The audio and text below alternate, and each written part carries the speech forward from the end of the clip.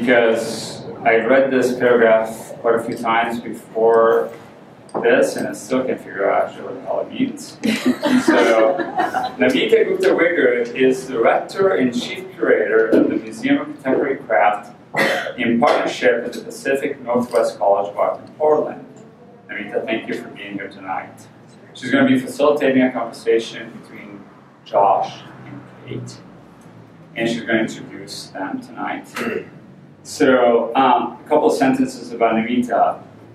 Through curatorial practice, Namita considers how craft and design function as subjects and verbs, as simultaneously distinct and intersecting practices, and how the exhibition functions as site and space for cultural inquiry.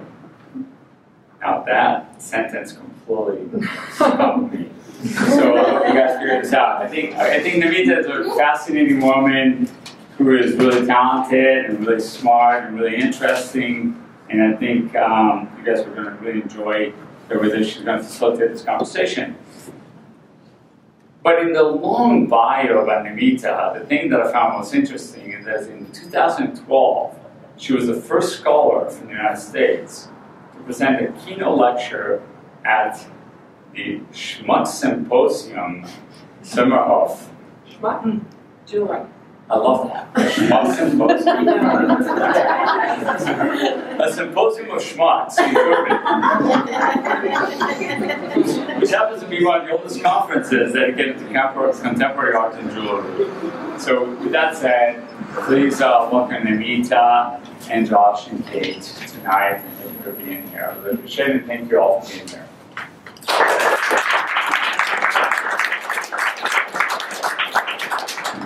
Thank you for that introduction, and I would invite all of you to come to the Museum of Contemporary Craft if you haven't, and we can talk about how craft and design function as subjects and verbs and intersecting practices and all of that kind of stuff. So I'm really excited to help facilitate this conversation, although I think all of us would agree that Josh and Kate probably can have a great conversation on their own. We decided that they invited me to come, and I'm really honored to be here because they are both people who I admire very, very much. So I'm going to introduce each of them, and then my job tonight is to take conversations we've had. We had a very good conversation just recently where we kind of just talked about different kinds of things, and I've pulled some questions from there. But in addition to that, just thinking back through the years that I've known them both, and the experiences and the impact that I know they both had, I'm going to try to steer the conversation just a little bit to get at a couple of key issues, and then at the very end, we'll open it up for you all to have some time to have some questions too. So, with that, I'm going to introduce Josh first. And in 1991, a handful of artists and writers in Portland started Plazm magazine. At that time, only 7 million people had cell phones. I didn't want to give my 6th grader one, but now he had one. He turned became a 6th grader too. And the internet was largely populated by scientists and programmers. How many people here remember before the internet? You might ask that, and it wouldn't be very many people in the room. 5 corporations controlled most of the mass media, and Plazm's Josh Berger and Nico Cortellis believed then that design could be a catalyst for change in the world, and they still do. And today, Josh Berger is the art director of Plazm, now a nonprofit publication, and a senior creative director at Liquid Agency in Portland. The complete catalog of Plazm magazine resides in the permanent collections of SF MoMA and the Denver Art Museum, and examples of the pages surround us downstairs in our conversation and in the exhibition that prompted this conversation that we're having today. In 2012, Josh also exhibited a small selection of his work at the Museum of Contemporary Craft in conjunction with the very first Design Week Portland in our community showcase in the lab. And we do have copies of Plazm available at the gallery store as well, because we felt it was a very important part of Portland's history to have Plazm in the museum itself. Kate Bingaman-Burt is an illustrator and educator, and today marks the 8th anniversary of her daily drawings and the conclusion of this long-term project. So I know when I say that, you'll have questions about that too. Kate has been making work about consumption since 2002, and she's explored this through zines and 2 books in particular published by Princeton Architectural Press: Obsessive Consumption, What Did You Buy Today? And What Did I Buy Today? She began teaching in 2004 and is currently an assistant professor of graphic design at Portland State University.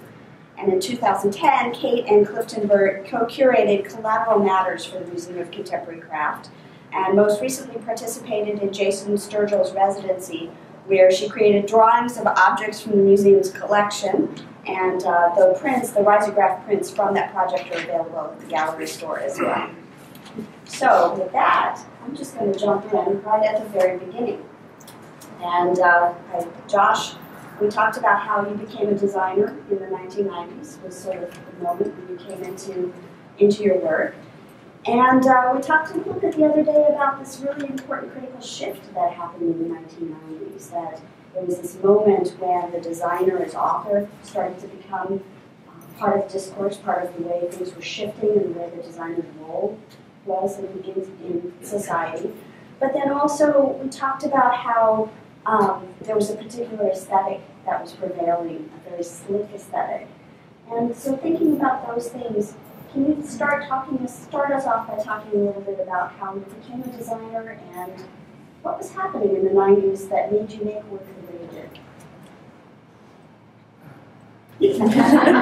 Well, thank you, Namita, and thanks for the introduction. I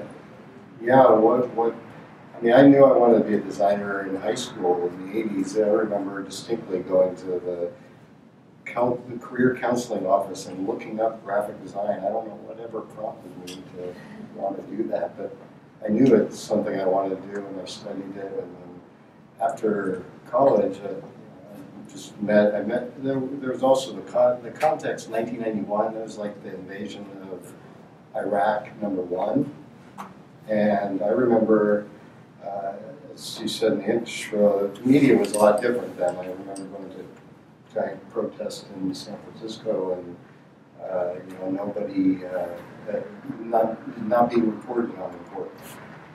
So things were very much more tightly controlled. And so that was one of the reasons to start a magazine. And there were lots of things that were influencing me. I mean, there were other magazines in design, Emigre, of course. Beach culture and things like that were out there, and so design was starting to become democratized in a really interesting way. And I would say even it really is, you'd have to go back to Gutenberg and the invention of the printing press to find such a wide democratization of technology. So there was a lot of experimenting going on, and the old guard was, you got to do things this way, and it's modernist and so on. There's, Griggs.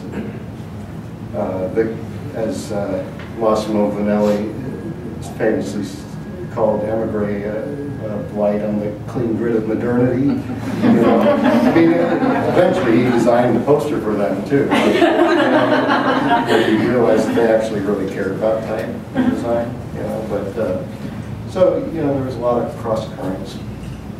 Does that answer your question? It does, and it also, before we get into how you became a graphic designer and why you do what you do, it also makes me think about some of the other publications that you mentioned.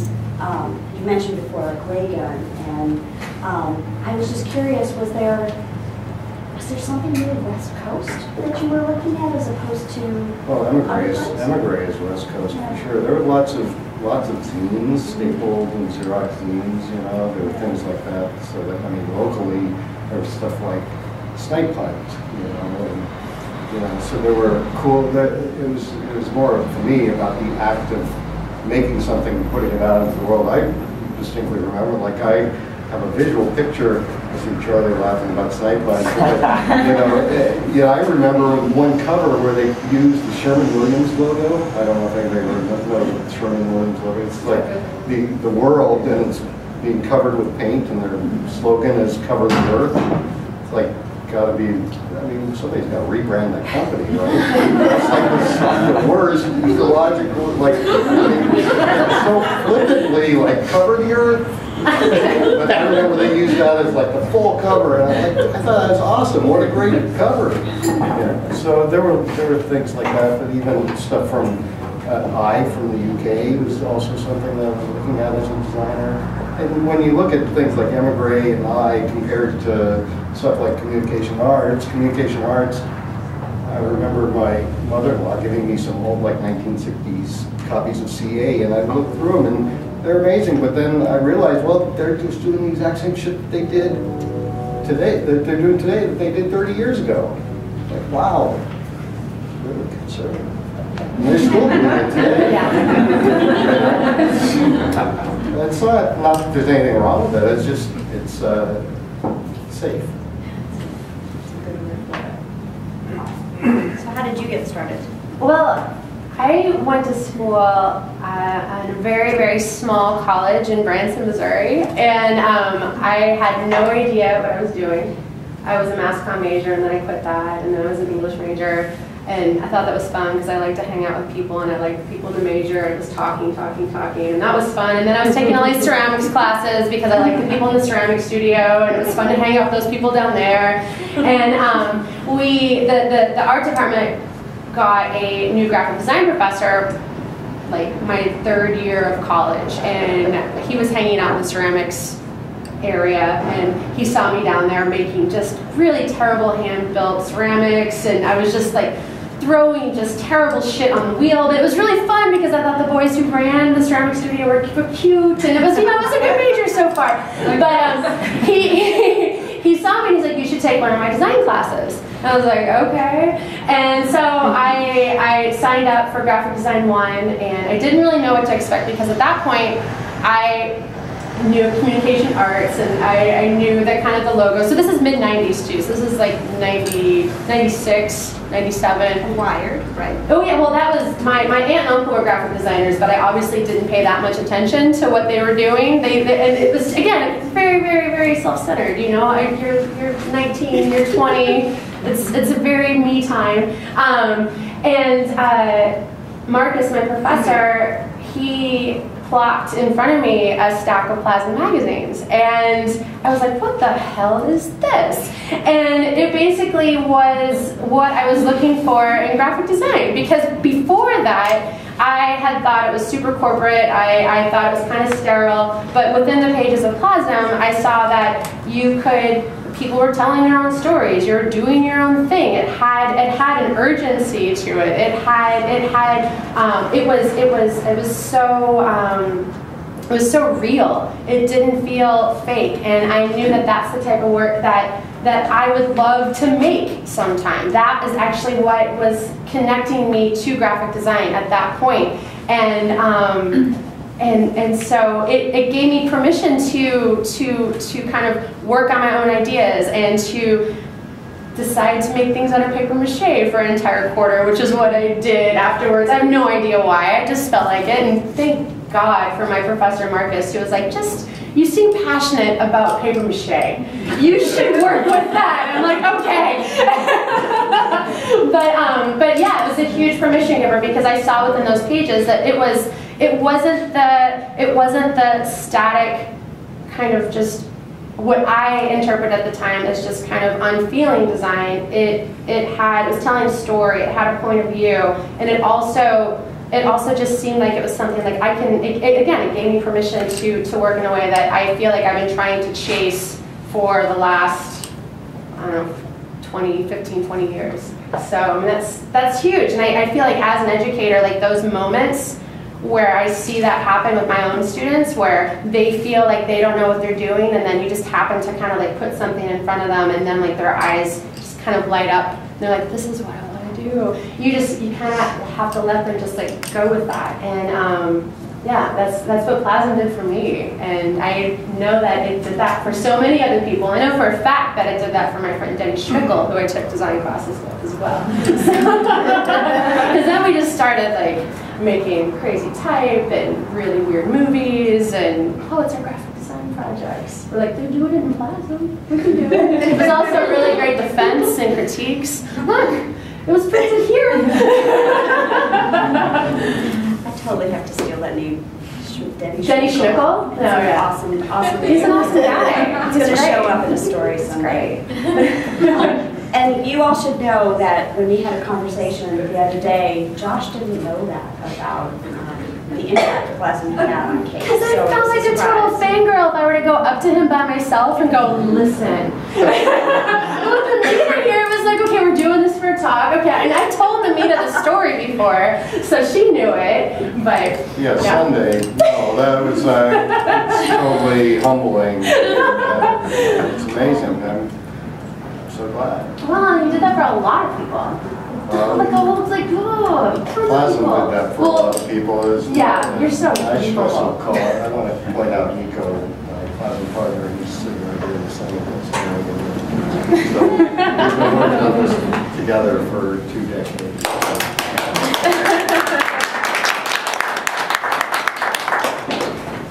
Well, I want to circle back to something you were talking about what was inside the publication, or what is inside the publication, the content, and tie that back into a story you were telling us the other day about in the first issue of Plazm, there's an interview with Joe Biafra, and how you got that, and it ties back into what you were saying about taking action, making something happen when the media wasn't giving you what you needed. Yeah, I mean, that's what Plazm was created as by artists who were not happy with the avenues of expression that we were finding for ourselves, and so we made our own. You know, we didn't know anything about publishing a magazine or distributing a magazine or any of that stuff, but or interviewing people. Like I mean, Jello, he was doing a talk at La Luna, I think it was, and I went to the talk and I just brought a tape recorder and I walked up to him after the talk, and that's my interview, you know. And it's like, wow, that's easy. But I mean, he's more accessible than other people, right? But he makes himself accessible. But he said something in that interview that really stuck with me and inspired me at the time. He said, "Don't hate media, become media." And I really took that to heart, and I think that's what we did, and I think that's what the whole internet revolution has done. I mean, we're all the media now. We're all tweeting, we're all Facebooking. You know, we put things out in the world, yeah, so I found that really compelling. So, thinking about that, it makes me wonder about this going back to your talk, what you said before about democratization of the media also, and what you just said about we all have access to media. Even Jen just was saying how much she likes making websites because it's out there. Do it, and a bunch of us participated just this past weekend in the Art and Feminism Wikipedia edit-a-thon, and it was really empowering to just understand how to make a wiki page and get something up there for somebody who really needs to be on there. So there's agency that we have now. With that digital content available, that we can create our own content, we can get all that content out. What does that do for you in terms of the content of Plazm? What does it change in terms of producing a magazine versus the other vehicles that are out there? Right. Well, I think you really have to think carefully about putting ink on paper these days. You know, like what? I mean, it used to be that it was a way to get information out into the world. I mean, it still is a way to get information out into the world, but it's like newspapers is the place where you would get the news. You know, and now there's nothing's going to be more current than the phone you're carrying around in your pocket. You know, there's no way that a newspaper. So that immediacy is gone. This is why newspapers are dying, really. You know, they have to be relevant. Maybe the New York Times on digital, you know, they really are doing some good things in digital format. I think what the role of print is now has become much more one of exclusivity, right? I had this epiphany when there's a design museum in Holland that sent me this catalog, and the catalog is called You and Me and Everyone You Know as a Curator. And I thought, wow, this is an amazing catalog. I don't know why they sent it to me. I came into landed at the Plazm PO box, and I started reading it, and I thought, well, I'm going to look online and see if I can read, see some of the talks or whatever. Nothing online. There's an announcement that the symposium, the thing was happening. And I thought, wow, that's really powerful. So we intentionally don't put certain things online. When you're holding a copy of Plazm or really any other print magazine in your hand, you're the only person, not the only person, but you're one of a limited number of people. There's a finite. Digital is infinite. Print is finite. So what you choose to do with that, I think, is really important. There's a way to use print. The utility of it is not, print is not dead. It's not the end of print. Carson was wrong about that. It's not the end of print. It's a different life of print. Because the intimacy of the experience is still there. You're intimate with an object. Yeah, I mean, it's a definite, you're holding it. There's not a lot of pieces of design that you spend that much time with where you're that close with it. It's in your hands, it's close to your face, you can smell it. And a lot of times, like with Plazm or with, you're not going to throw that away either. That's an artifact. That's something that you're going to keep and just, it's a different role now. Yeah, it's a totally different role. It's a different role. I mean, it's not that there's something wrong with digital or something wrong with print. It's like recognizing the role of each, and recognizing the appropriate media for the experience you want to create. And your experience, because of when you came into the field, is a little bit different than 1990, 1991. When I was in undergrad in the early 80s, nobody talked about I was in Houston, so I don't know if that was part of it. The art community was phenomenal, but I don't recall the graphic design community being particularly exciting or energizing. And certainly at Rice University, nobody came in and said, you really ought to be taking my graphic design class. We were doing other things, but that said, you came into the field in a moment when the internet and print are both part of the conversation. So how is that different for you, just in terms of, how does that function for you in terms of that moment? I feel very lucky to have existed in a pre-internet world and working in a post-internet, well, not post-internet, but like in an internet world, because I understand the value of both. And at least this is something that I try to pass along to my students too, where I want them to be, if you're going to be online, be effective online. If you're going to be in print, be effective, with the tangible object, but know the conversation and know how both of those work. At PSU, we actually have kind of, I think it's almost like antiquated tracks right now, where we have this track is interactive and this track is print, and we're trying to rewrite that, because it really should be like everyone should be able to have that conversation, and everyone should be able to be effective and get those ideas out in any way possible. If it makes the most sense for it to be online, then really do a damn good job of having it be online. If you really want it to be this limited edition print object, then it better absolutely convey that message you want it to convey. And then also like know how to talk to each other. Because I really feel like I hate hearing it defined so separate, because it's not separate. It's about ideas, it's about communicating ideas, and you have to be kind of a ninja in both. And so I think that's maybe that's how I came of age with the kind of the pre, and then in it knowing that both of that it's really important. You shouldn't see those divisions. But I love what Josh was saying about how and it's funny too, because when you were telling me about this catalog, I immediately kind of was like, oh, it was all online. You're like, no, it wasn't online. I'm like, oh, what do you mean it wasn't all online? And then I started thinking like, oh, I love that we're so used to being able to access everything online that print can be a secret for people. And it can still retain that specialness of when you find that album you've been searching for forever in the bins of a thrift store. Like, it's yours, it's special. And so like that experience you can have with that catalog can be special. You can't just look it up online. I don't know, I like that exclusivity too. And yet I was a curator and a museum curator. There was part of what you said that I went, oh, no, you need to give the public the experience, you need to document the experience. And one of the things that I've noticed is this trend in museums over the last couple of years where the exhibition will have some kind of content and then the publication is completely different content.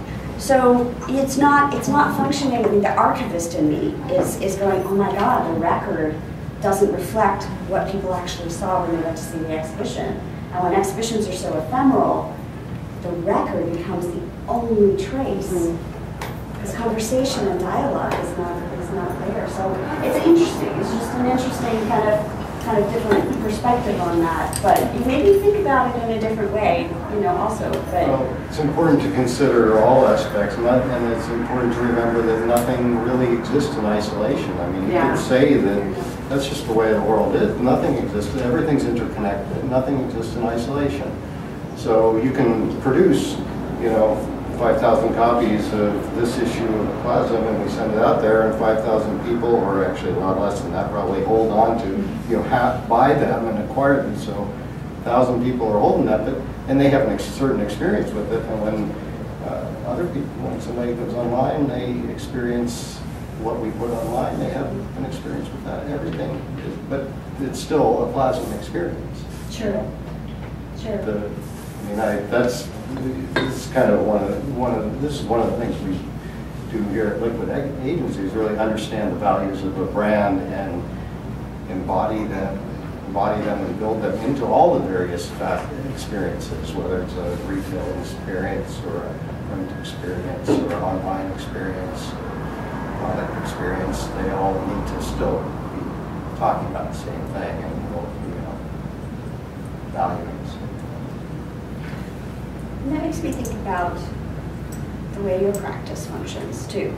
I first learned about you, I think I first learned about your work when I first moved to Portland in '98, and from looking at physical publications, and then I signed on for the emails, and the t-shirt thing that you did was awesome, and we still have all the t-shirts. I'm one of the few subscribers to the t-shirt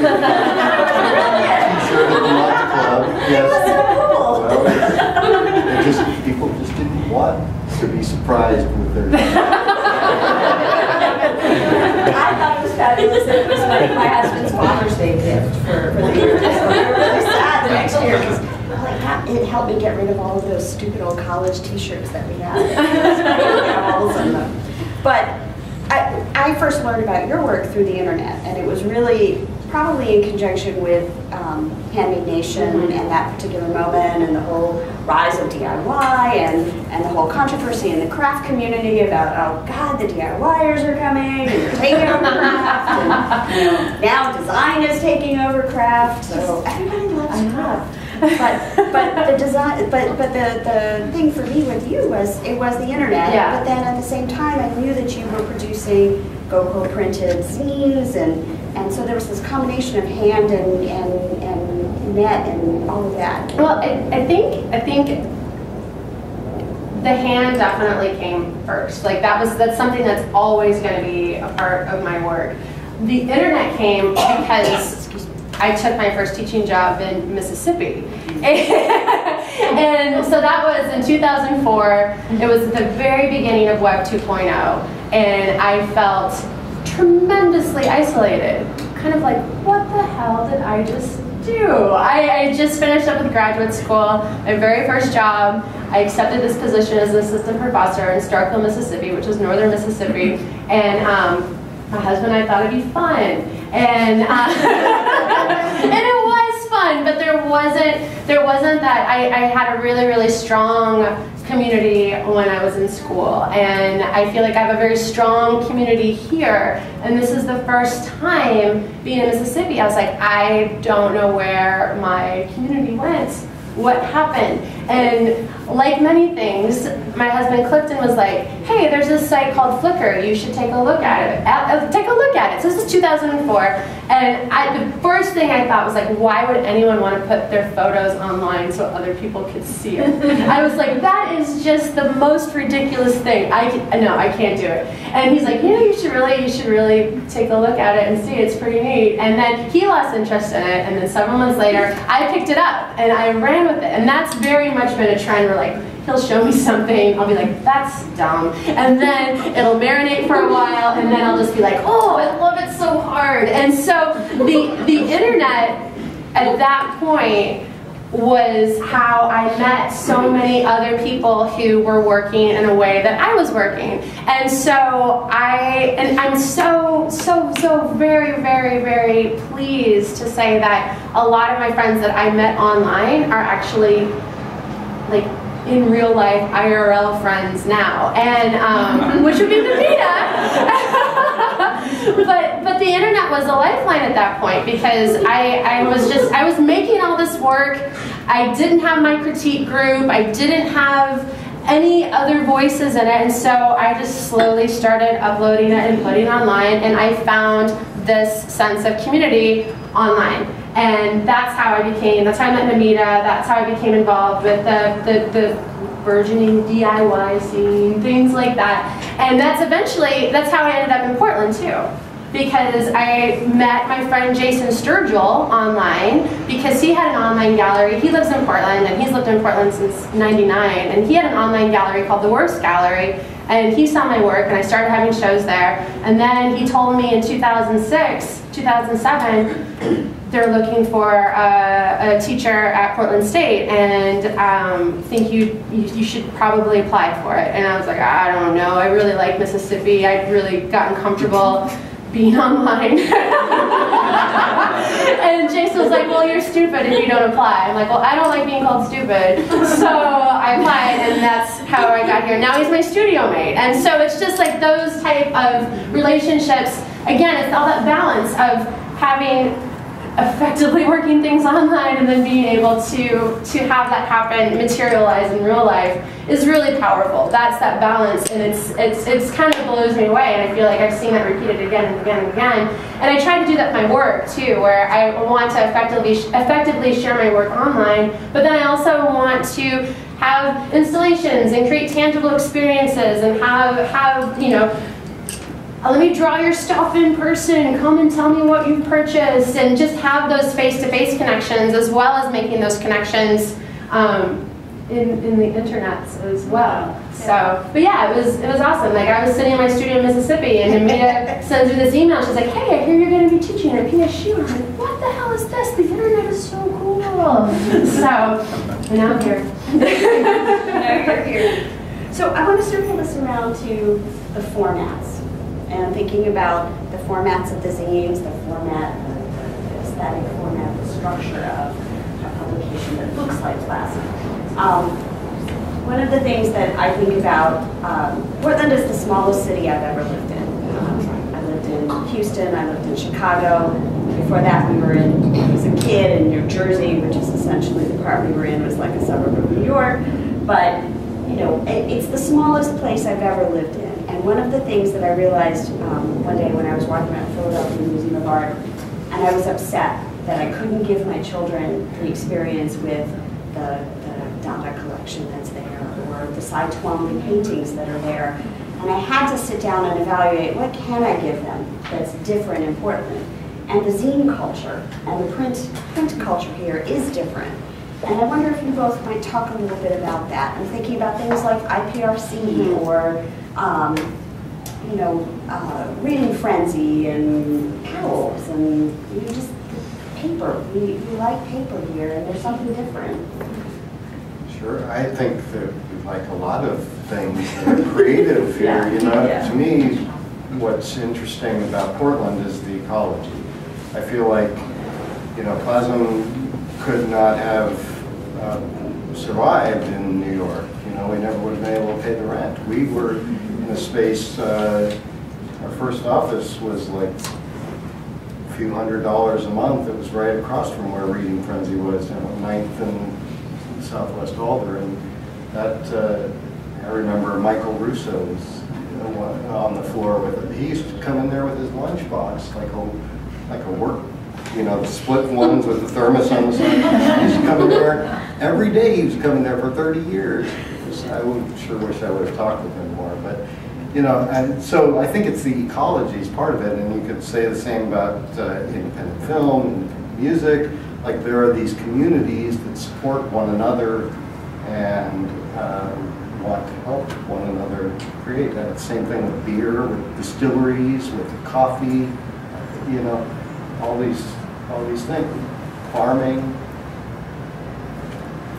think it's just this place that makes it work. Well, The right balance. I mean, Portland's, I mean, it's, when I was teaching in Mississippi, I definitely shared issues with Plazm magazine with my students, and they freaked out. I told my students about Reading Frenzy, even though I had never been there at that point. Again, it's all the internet stuff. And when I first moved to Portland, one of the first places I went was Reading Frenzy, because I had made friends with Chloe on the internet. And so it was great to actually be able to experience that now as part of my Portland life. And then the other place I went to right after that was the IPRC, because it was upstairs. And now my studio is across from the IPRC. And it's just funny to see how those things work. But Portland does, it celebrates its passions really, really well. And I just, especially for people who love paper. Yeah. So why I'm not hoarders. Why make Plazm look the way it does? Why design it that way as opposed to something else? And it's kind of a silly question in some sense, because obviously you're going to do away. Well, Nice, but it's an artistic response to the work. I mean, we set out with an idea of publishing things that might not be published elsewhere, that were underrepresented or not represented in mainstream media, and that's evolved over time. But it's always been, design has always been a big part of it, and something that I, as art director of Plazm, I've always encouraged, that like we would evaluate the content that came in. It was an open submissions format in the beginning. It's evolved over time. We still take some submissions, but it's much more curated now. And the work gets interpreted. It's one artist interpreting another's work. So a poem, like some of the layouts that you see on the walls down there, it's one artist interpreting another's work. And like the paste up mechanical that Nico did, it's hanging in the lobby of Michael Nobili's poetry. It's like a poet would know, like they might have been in like a lit journal or something, you know. But this is somehow expressive in a whole new way, and it hopefully opens the door to more people and you know, things inform one another. We put them together. We build the container. And there's no real rules like. I mean, it has to be a certain, there's a page size. There's the number of colors that we can afford to print. Other than that, everything's fair game. You know, so a lot of different designers contributing. You might turn, every spread might be different. It's, you know, the same thing with content. It's all, one time we did an architecture themed issue and we got a bunch of architecture submissions after that. It's like, well, no, we're on to big things. It's like, it's not a good model for selling ads. It's not as easy to market as golf or fashion, you know, or something like that. But it's really, we take a zine-like approach, the ethos of a zine, and we publish it on a really much bigger scale. It's not stapled and Xeroxed, it's designed and produced. It's still got the same art. It's the sum of the parts. Whoever's involved in a given issue, that's what the output is. And that speaks to some of what you brought up about connections and collaborations when you've done illustrations and drawings with people bringing objects to you, or the free boxes and things like that you work on. So it's good about connections. There's stolen goods. Anybody has stolen anything, let me know, because I'd love to draw it.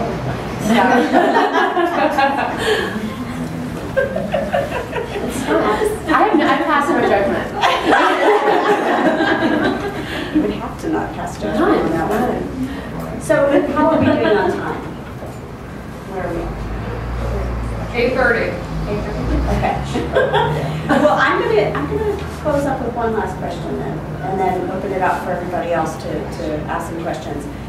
One of the interesting things when we were talking the other day, Josh shared this really fabulous quote. We were talking about there's Hans-Ulrich Obrist, the curator, has this fantastic Instagram feed where he asks artists to write different things on Post-its. And one of them that came out on the day we were talking said, something like, stop pretending the world is boring. And I thought, oh, these are two people who are clearly, the world is definitely not a boring place to either of them. And we were talking a little about that, and Josh brought up this really fantastic quote from John Cage that is from a Buddhist precept. He said, if you stare at something, and I'm going to paraphrase him a bit, paraphrase this John, not the other John. If you stare at something for a couple of minutes and it is not interesting, stare at it for 4 minutes. If it's still not interesting, stare at it for 8 minutes. The longer you stare at it, the more interested, then everything becomes interesting. And it started me thinking about this question of, as designers, and you are concluding an 8-year-long project. You have been working with Plazm for 22 years. Staring at things, keeping at things, keeps it interesting and fresh. What is it that keeps design fresh and interesting for you all? Good question. It keeps design fresh. It's the possibility that anything is possible. We're in an era where we're surrounded by information all the time. We're bombarded. We've got access to all of the world's information in our pockets. It's a huge thing. But to be designers have the ability to hopefully cut through and be able to create effective communication. And I think that's a really important role in today's society. We're swimming in information we help to make. Because I'm justifying design or something, I feel like I'm validating. We help make communications clear. We help make communications easy to understand. Help make understandable communications. I continue to be interested in it because I'm interested in the world and I want to talk about what I see. So for me, that's why Plazm is a good vehicle. And the next issue, we're collaborating with Chris Riley and his global network to try to tell stories from places in the world you wouldn't ordinarily think of where stories come from. So it might be Tehran, or it might be Mogadishu, or we're still figuring out exactly where, but those stories will come. It's not going to be us telling the stories, it's going to be them telling the stories to because it will be a container where it happens. And I think that just will illustrate what the innate, fundamental human need to create.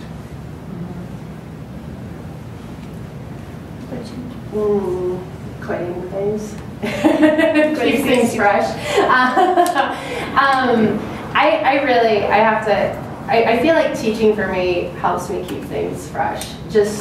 I teach seniors and I teach sophomores, and I love teaching my seniors, but I really love teaching my sophomores because they remind me on a daily basis about how lucky we really are to be working in a creative field.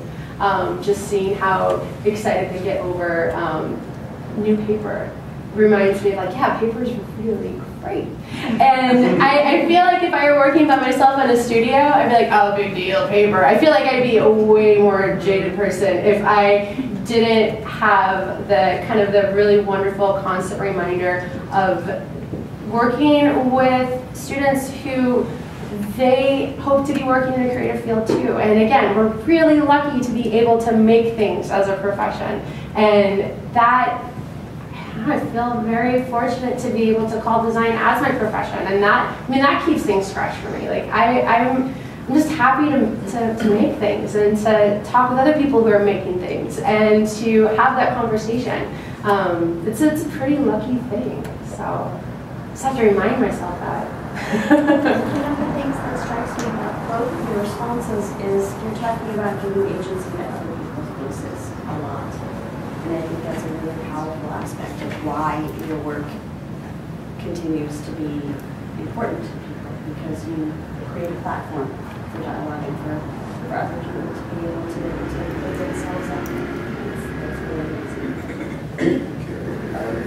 One thing I feel like would be interesting to raise, like, well, you know, how do you do things that you love, right?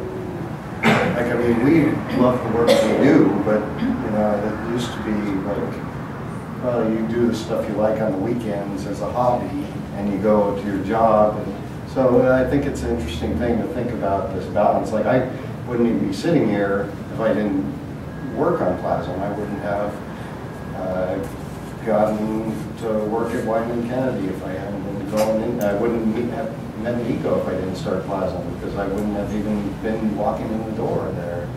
You know, John Boyle was designing stuff for the magazine. Well, then I end up doing this and this and this, and it leads to things. And, you know, so it's a balance, but I guess I just want to raise it. Like, you don't have to do the stuff you like on the side. Like, you didn't set out to be an illustrator. Not at all. Like, you trained as a designer. Yeah. Now you get hired to do illustrations. And I'm so happy that that's what I'm doing. I know that I wouldn't be an illustrator, and I probably wouldn't be teaching if I hadn't been for all of these consumption investigations that I've done for over the last 13, 14 years. And those all just kind of, and I just did those because if I didn't do those, I was going to go crazy. Like, I really wanted to, I wanted to find out these questions. That's the stuff that's what I wanted to do. And all of that kind of led to these other things. And I'm just so fortunate that I've been able to do that, so. So it's more of a rhetorical question, but, you know, how do we, as designers or artists, how do we train ourselves to follow that creative impulse and not suppress it? You know, how do we follow that creative impulse and allow us to discover that life? You know what I mean? I like the way you said it the other day, which was really succinct. Fuck hobbies. Make your life your hobby. Well, that's right. Yeah.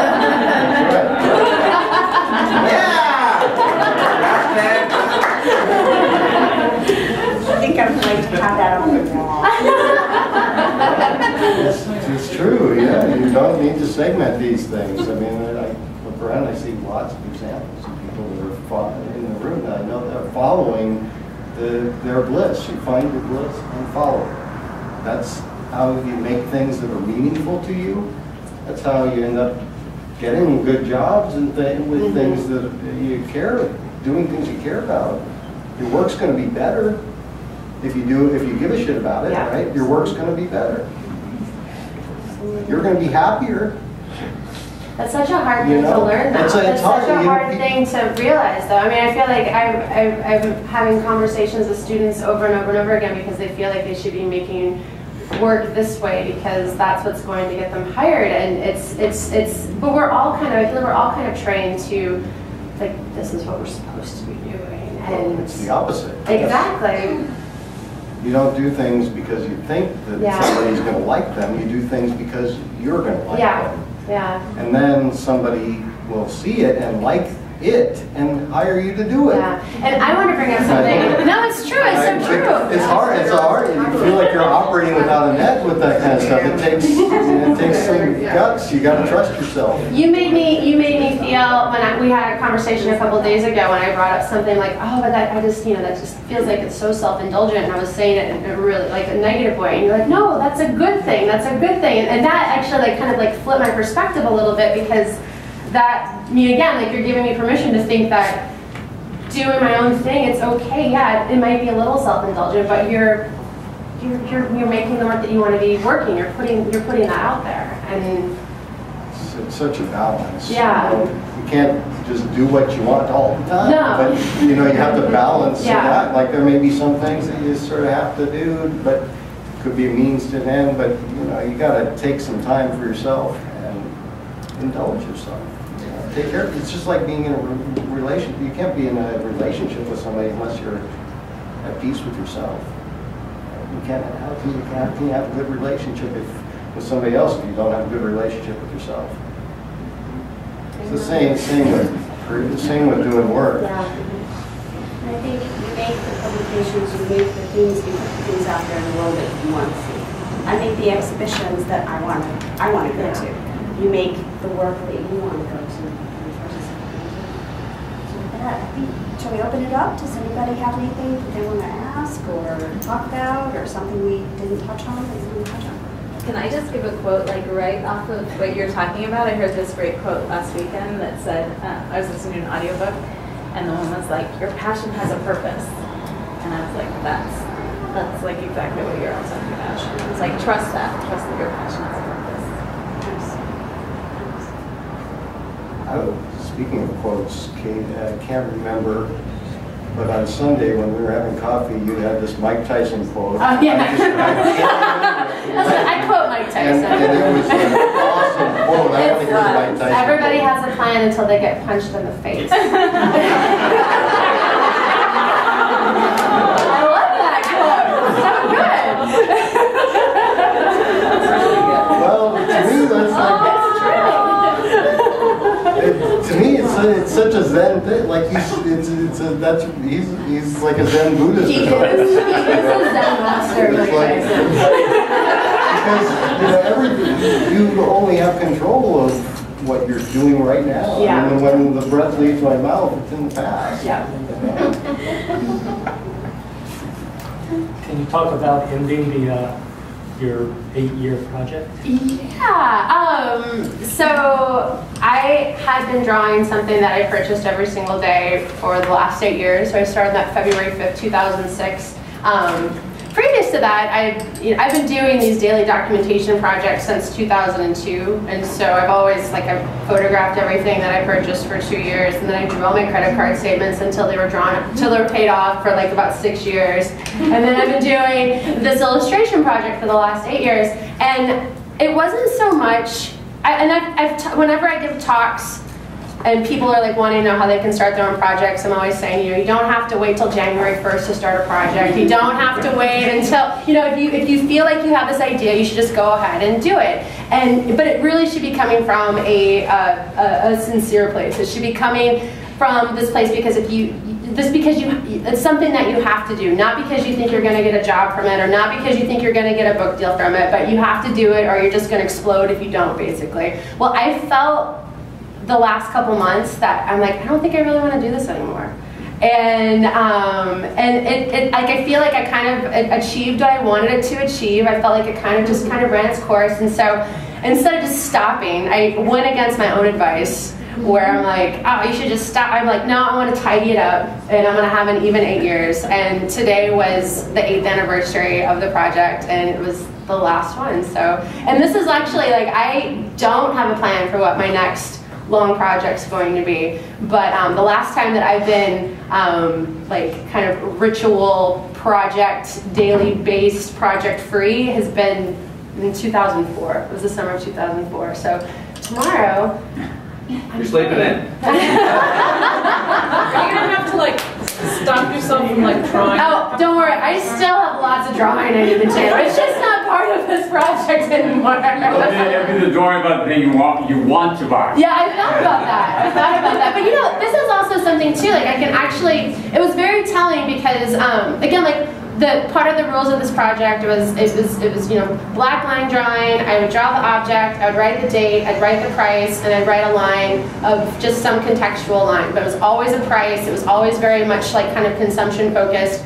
And again, I find consumer culture fascinating. I find, again, the stories behind our objects really fascinating, but the money part of it is becoming less so fascinating to me, and it actually was very telling because today was the first time I drew the last drawing. I forgot to put the price on it, and that was the first time that I've done that in a really, really long time. And so I'm like, okay, I don't really care about the fact that my iced coffee cost $3.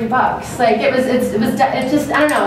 It's not going to be. I'm not as interested in that aspect anymore. So but again, like that project like brought forward so many other like amazing kind of collaborations and experiences and different ways of working, and I just kind of look forward to exploring those things that project kind of gave birth to, rather than doing that project.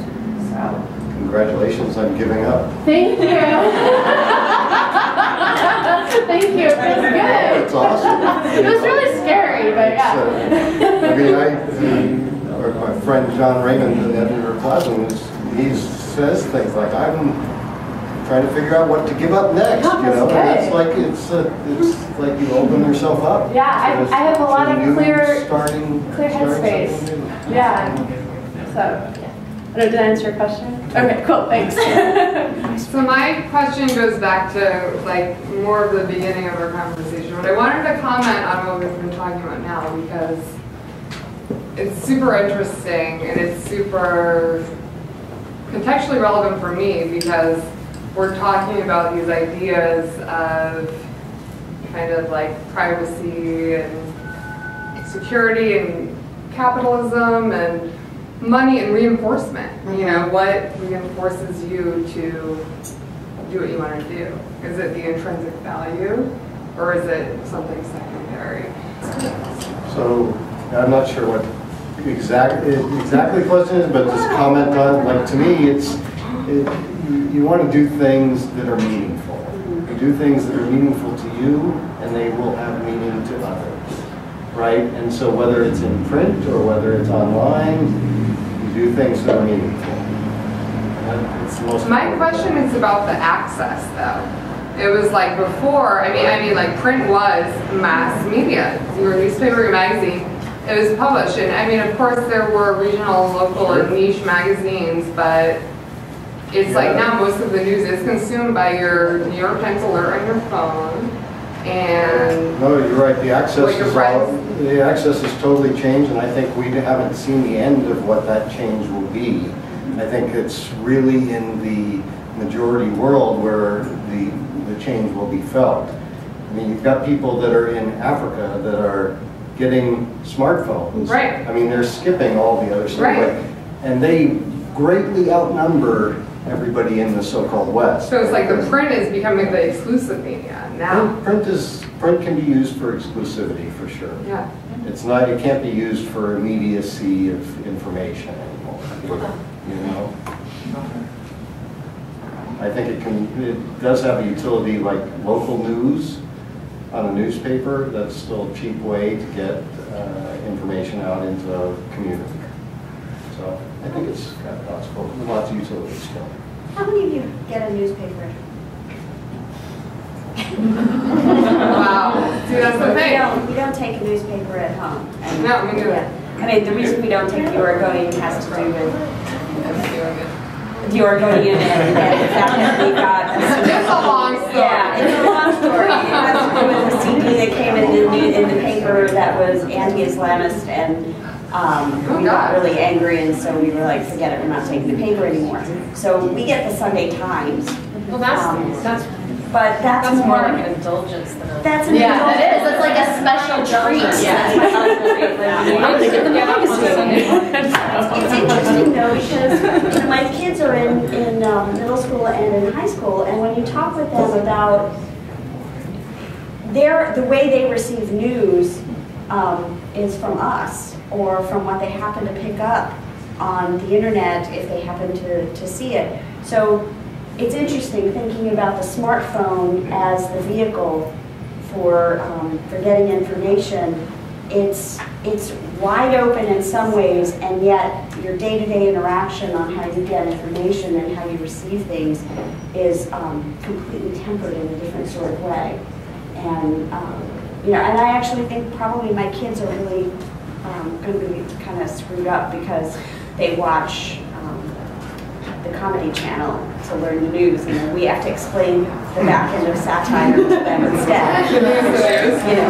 So they're getting their news from. I learned most of my news references when I was their age from Mad Magazine, though. So I feel like I think it's like it's satire is a great way to it's a gateway drug to actually being interested in those topics. Yeah. I feel it really is, and I feel like it's true. Yeah, so I wouldn't feel too bad. We're still not getting yours. Yeah, I was, I'm curious, I was thinking about how I consume information, and I was around before the internet. But now when I consume information that's online, I feel like I scan a lot and I just kind of take pieces, but when I sit down with an actual printed piece, I'm actually paying attention to it, right? Yeah, totally. Right. So it's almost like we could use that to its advantage to actually have people who are paying attention actually focused on what they're reading or consuming and not just scanning and kind of taking pieces away from it. So I don't really have a question, it's just a thought. Speaks to what you were saying before about there are 1,000 people who have copies, and 1,000 people have a copy, 1,000 people have an intimate experience with Plazm magazine or however buys your zines, the same thing. Maybe let's do one more, and then I think we'll probably call it a meeting. Kind of talking about the opposite end of the spectrum, what you were saying about everyone being able to have a voice, like everyone has access to the internet, and no one has to get something past a publisher anymore to have what they've written be read by thousands of people. How do you think that will affect what we perceive as culturally relevant moving forward if no one's declared that it's good enough to publish or print or curate something? So all of this DIY and all of this work that's being put forward, and everyone has a blog now, I guess my question is, this has sort of been something that's been bothering me for a while, is like, how will we, if we don't really have an authority that tells us, like, this is good, this is worth looking at, how will that really affect what we take with us into the future as far as, like, what are our classics now, or like, what are our, you know, does that make any sense? Yeah. It does. It's, okay. It's almost a curatorial question too, but I certainly have an opinion on it. But, Well, I mean, I think that well, like you said, everybody's a curator now. You know, it's become the way to describe filtering information and editing out and creating a context or creating a point of view. And I think that I think it's amazing to be in a moment where you can have multiple points of view. And yes, it does mean you have to take on the responsibility of filtering out those points of view and determining what you are going to choose to listen to or not. I think the difference is now those views have access to you, whereas before they would have been in separate places and perhaps unreachable unless you were in Mogadishu or Mumbai or places like that. So with that though, I think it makes me wonder sometimes about the role of, say, a librarian as a curator sort of thing, where what ends up happening is you sort of choose certain people who filter out your information for you. You follow certain blogs because you know certain people who you like follow those blogs.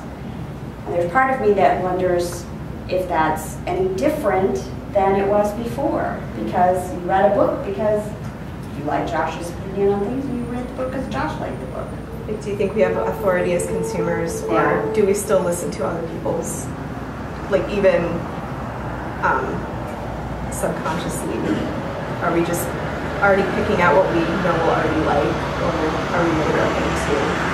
I think we operate as subcultures, and those subcultures help determine how we filter things, whether it's all the things coming at us from the internet or the way that things were before the internet. You still are operating with these sort of groups that you have affinities with. I don't know if you feel the same way. No, there's a lot of different layers to this. I mean,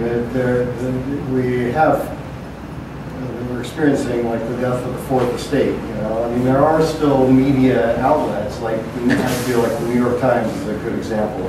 Like they're embracing digital. They actually have reporters in the newsroom. Having a newsroom actually, you know, it has certain qualities and criteria of objectivity and rigor, you know, journalistic rigor and so on. And we all have all these brands that are telling their own stories. You know, we have people that are telling their own stories, and we need to have filters to receive the information that we want to receive.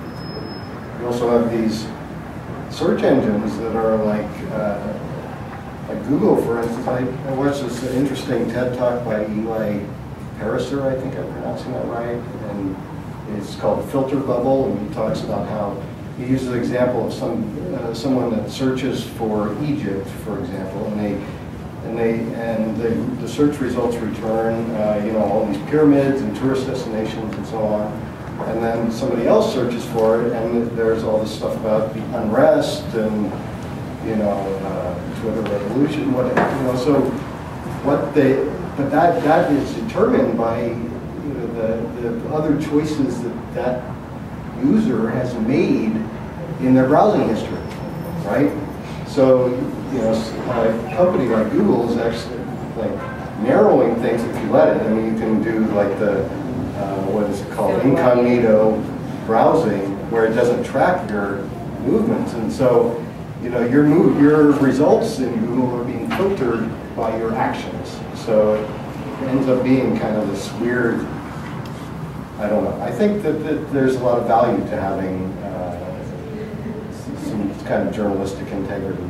We end up with these echo chambers if we don't, and that's why you have all these people that listen to Rush Limbaugh on one side, all these people that go to the Huffington Post on the other side. We also have a social network too, because our bubbles are filtered. Yeah, we for our friends, that's so exactly we see right. news and information that reinforces our opinions and everything. Right. And the education system is not doing a good job of letting people learn how to discern for themselves either, so you have this sort of perfect storm of things happening. Which People like being It's a challenged, big feel like being comfortable. There's just more noise now. I feel like we kind of filter our way through it the way we did before the internet, but there's just more things to kind of, there's just, I think it's even more crucial now to make sure that, my English professor always said, be sure you have your crap detector on, you know? And I think it's something that I've always, I don't know, like I always feel like I'm one of the most optimistic, pessimistic people that exist. But it's like you just want to be questioning the stuff that's being put in front of you. But there's more of it now, and so it's just about navigating these sea of voices. But it's still, you know, you're gonna it's as you said, it's the different tribes. You're gonna gravitate to that, and you're gonna like, oh, this person likes this thing. I really trust this person's, you know, opinion, and you want to follow that too. And so it just seems a lot more mushy now, but you can navigate it. In the beginning it was about access, now it's about filtration. Yeah, it's true. And garbage in is garbage out. You know? And also just like hiding things on your Facebook wall is really fun. It's very empowering. I don't want to see any more like this. Come on. It works. I'm completely addicted to Pinterest, and so I allow myself only one time a day for X amount of minutes, and that's all I'm allowed to do. I will just filter this. It helps to really avoid the people who pop up like, oh, oh, you might like this too. No, I might not. I just go for what I like, and then I know I search for the kinds of content that I want to see that is going to help me with my job, with my personal interests, all of that. So it's about using these channels and learning how to curate for what you want to see. And it goes back to producing. I think in some ways, producing what you want to put out there in the world, you have to filter what you want to take in at the same time. I really do think that. So I would just like to thank Kate and Josh for inviting me to participate in this. And thank you, Liquid, for hosting this conversation. And thank you, everybody. Thanks for coming.